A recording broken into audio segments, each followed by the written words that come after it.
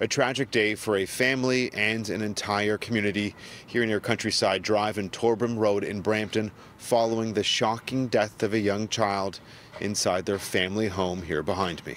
I heard people crying, screaming, shocking, doors slamming. Landscaper David Carrera was working on a home just 2 doors down when the tragic incident began to unfold in this quiet suburban Brampton neighborhood. Everybody running out of the house and everybody scared, depressed, sad, crying. It was just shocking. This is what we know. Peel police tell City News they received a call at 4:30 p.m. from this home at 47 Finlayson Crescent. Officers located a young child without vital signs and they were rushed to hospital. Sadly, the child, believed to be around 4 years old, was pronounced dead shortly after arrival at hospital. Paramedics, cops came by and everything. They just shut down the house. They locked it. They told the family to get out. And family was all depressed, sad, crying. A police source tells our colleagues at 680 News the young child was playing in the basement and somehow became asphyxiated.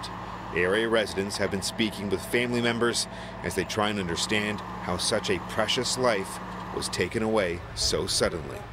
A little baby, 4 years old, that's sad.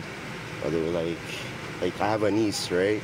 And that's just shocking to hear that, you know, the family was upstairs. It's just sad, it's tragedy. City News spoke off camera with several neighbors. We're told a family with multiple children live in the residence. The neighborhood is home to young families with children of a similar age. Everyone here has been left distraught and hugging their loved ones that much tighter tonight.